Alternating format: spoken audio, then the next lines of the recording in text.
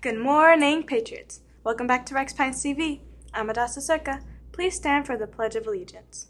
I pledge allegiance to the flag of the United States of America and to the republic for which it stands, one nation, under God, indivisible, with liberty and justice for all. And now for our school mission statement. We the Patriots achieve greatness through high expectations, passion, and perseverance. Thank you. You may now be seated. Today is Monday, May 22nd, 2023. Now let's take a nice and relaxing brain break.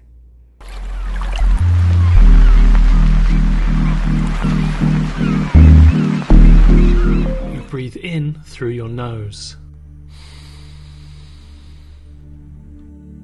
And then you hold that breath. When he goes down, you breathe out gently through your mouth. And hold again.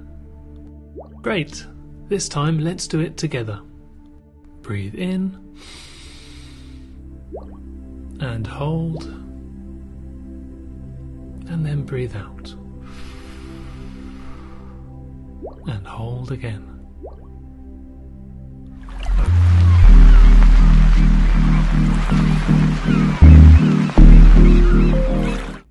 That was so calming. Now let's see what happened today in history with Alexander. Thank you, Hadassah. Hello, Patriots. Today in history, on May 22nd, 1980, the worldwide video game Pac-Man was released by Toru Iwatani. In the game, Pac-Man, you play as a yellow orb-shaped character that chases colorful ghosts through a maze. The game creator, Toru, was originally going to make the game based around food. But while he was eating a slice of pizza, it resembled Pac-Man's infamous shape. And so the rest is history. To think that a beloved video game was inspired by a random slice of pizza.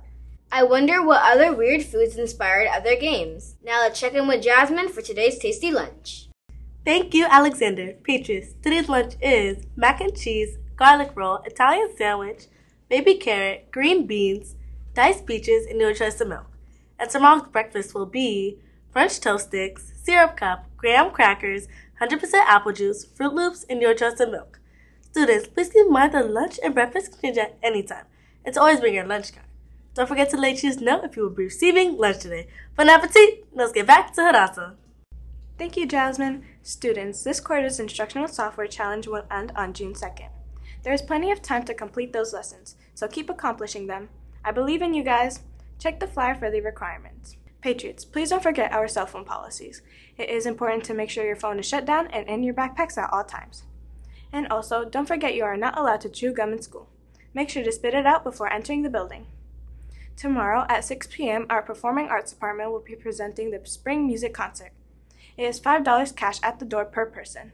All funds will go towards the music department, so make sure to come and show some support. Calling all 8th graders. 8th grade prom will be held on May 25th. I hope you have a great time. Pre-sales for the yearbook are now on sale on My School Bucks for $45 and are available now. Make sure to order yours. Students, remember the Patriot Store is open every morning. Tomorrow, it's the 3rd and 4th graders' turn to go, so make sure to bring your tickets. Now let's see what the weather looks like today with Jaceline. Thanks, Hadassah. Hey, Patriots. Today's weather is looking like a rainy 90 degrees Fahrenheit with scattered thunderstorms. In other weather news, have you ever seen a fire light up inside a tree?